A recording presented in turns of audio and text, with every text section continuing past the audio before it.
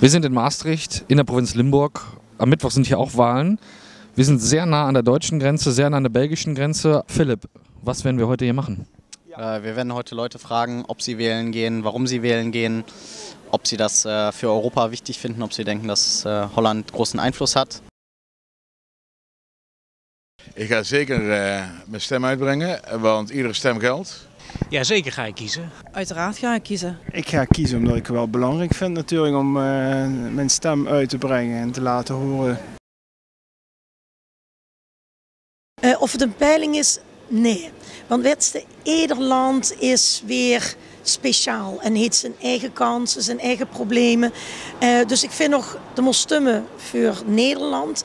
En ja, wat dat betekent voor die andere landen, dat is altijd lastig te zeggen. Het zou best kunnen, want Duitsland kijkt mee, Frankrijk kijkt mee, vooral naar het populisme van Geert Wilders natuurlijk. Ja, die kijken mee. Ik denk dat ze het wel zo gaan framen, maar ik denk dat het alleszins mee zal vallen. Ook in Frankrijk denk ik dat het wel mee zal vallen en dat uiteindelijk gewoon Macron president gaat worden. Ik weet niet, ja, misschien wel een beetje, maar ja, we zijn natuurlijk ten opzichte van Frankrijk en Duitsland een vrij klein land. Dus ik weet niet of de uitslag van onze peiling of die zo doorslaggevend is voor deze landen. Ik denk dat zij eerder kijken naar een Amerika of ja, dat soort landen, zeg maar. Ik denk niet. Ik denk niet dat dat echt van belang is van Europa. Ik vind het prima, alleen of dat effect is, dat weet ik niet.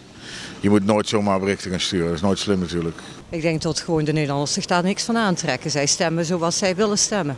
Of dan nou Duitsland invloed op heeft of Frankrijk invloed op heeft, denk ik niet. Ja, dat is prima. Dat is prima. Ja. Europese Unie. Dan denk ik dus aan samenwerking, denk ik aan in ieder geval ook vanuit militair oogpunt geen oorlog meer. Dat is één, denk ik. Twee is economisch een vorm van macht creëren. En drie moet zijn milieu. Ontzettend hard nodig. Het geld. Engels voor Europa is niet goed, hè? Ja, de Europese Unie is belangrijk voor Nederland, want we zien een open economie, veel van ons geld verdienen we in Europa. Maar ik vind dat we wel allemaal nog een beetje beter ons best moeten doen om de Europese Unie voor iedereen te laten werken.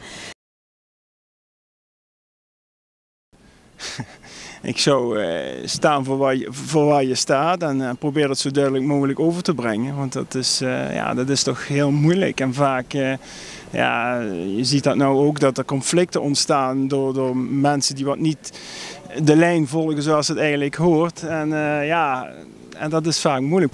Goed samenwerken, dat hoop ik. Dat het niet het formeren dadelijk als er een uitslag komt. En deze keer wordt het moeilijk om natuurlijk maar met één sowieso niet, maar of met twee partijen een kabinet te vormen. Dat gaat niet lukken deze keer. Dus ze zullen met 4, 5 partijen moeten gaan samenwerken. En dan hoop ik dat ze bij elkaar komen, zeg maar. Dat gaat lukken. Dat is om altijd naar de burger te blijven luisteren, om te gaan voor directe democratie, met genoeg safeguards, met genoeg democratische legitimiteit en om de stem van het volk daadwerkelijk serieus te nemen. Maar daarvoor heb je een sterke democratie nodig, met sterke instituties die referenda ook aankunnen.